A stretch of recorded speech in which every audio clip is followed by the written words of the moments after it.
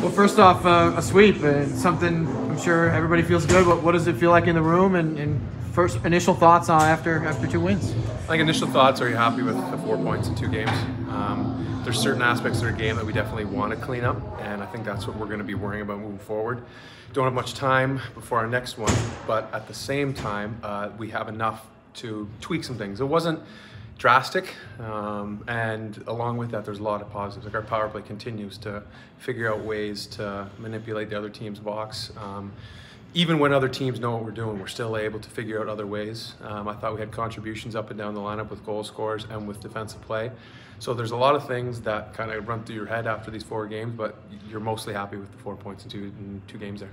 I know it's the nature of the league, but it seems like just with COVID and everything, there's more rotations in the lineup. More guys are in, out. This week you lose some guys, but you get Jad back, you get Furk back. I mean, what's it like kind of seeing those guys come back and have success? You know, even a guy like Akil, he's been out for quite a bit, and him be able to come back really helps our lineup. Like you look at the face-offs he won at the end of the game, that might not be something we really have in our lineup, a right-hand shot like that, and he does it.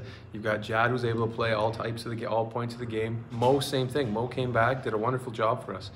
I think last year, because it was such a controlled environment, young guys like Akil weren't quite ready for, didn't get to experience, I should say, the typical ebbs and flows of American Hockey League season. Because though this season might be a bit more exaggerated in terms of the transactions, most AHL seasons you're dealing with tons of it.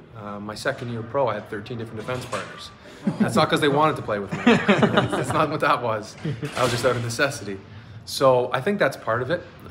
Yes, like I said, it's a bit exaggerated, but we're getting used to it, and every team's dealing with it. So we can't say that we're upset about it because every team has to deal with it. Well, and the guys who are cycling in are good, they're good players that are going up and down, so it helps either way, I guess. Exactly. Typically, like you said, if a guy's going up and down, he's one of the main contributors of our lineup. And as long as we happen to get back as many as we give up, it usually ends up as a plus on our side. But even if not, the next man up mentality has to be important in the American Hockey League because everyone here has a job they're either fighting for on this team or in the next level. So we've got that mentality. We've got a good group of that. We've got a determined group, and I think that that's going to continue to show. For you, you've been playing a lot with Jordan Spence throughout the course of the season, and you know I'm sure you've watched him and watched his game over the last couple months.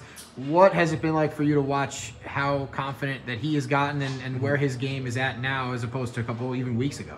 I think what Jordan's been able to do is really stabilize his 5-on-5 play without the puck.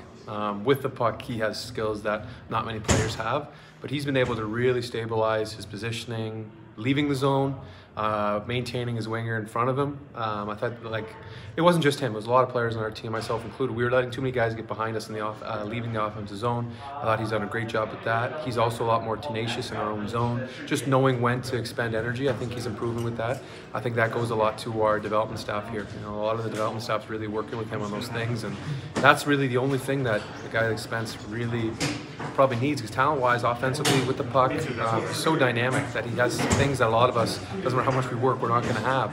So just the maturity he's getting to his game on the defensive side of the puck it's been fun to watch. Getting ready to go back on the road now for a couple. You get San Jose twice, you get Stockton again, and how important is it for you guys to finally start reloading in the lineup, everybody coming back in before you guys go back on the road again? I think it's going to be key. I think, you know, when you go on the road trip, it's great for, what road trips really do is bring a team together off the ice because you're with each other. There's nowhere for you to go, especially in these times we're in right now. So that's one thing. You want to have a lot of guys, not only for the games, but for off the ice, because the more guys you have around, they're going to be part of your group, the more you're able to get to know each other, understand each other, and kind of go through things together. Again, on ice, it's going to be important because we've got a wonderful record at home. Our record on the road is good, not great, and I think that that's one thing that can be just brought with consistency with lineup. But there's things out of our control, but at the same time, when we do have guys back, we need to control what's in front of us. When these last couple of weeks, you know, not just the rain, but so many teams having so many personnel changes with guys coming in and out of the lineup. Right now, with a couple of the veteran guys out, or just how it's been the last couple of weeks with having people out, do you feel like roles for you and for Furk and for Tynan are elevated in the locker room? I think a bit. I think a bit more onus gets put on the older guys. I think the important thing is you don't try to go outside yourself. Everyone's got their own scope of what leadership is to them. And the more you try to be someone you're not, it shows. So I think what ends up happening is if you have 5 guys that normally are your leaders. All of a sudden it's 4. Just means that you're going to be looked at that much more. Doesn't mean you have to do more. Just means what you do is that much more important. And I think that's kind of the key, especially with a guy like Sutter. Like, we're not going to be able to replace Brett with his leadership. So we just need to make sure we do it as a group, and you continue to do, I think, what your positives are as a leader, and you try to, using the term again, exaggerate it.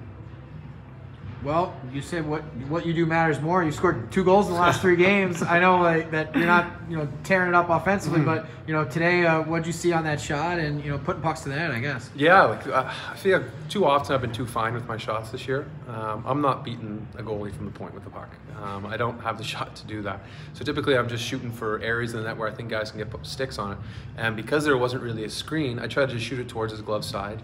A lot of coaches I've had in the past shoot it towards the traffic, because worst thing that happens is it hits him and falls in front of him.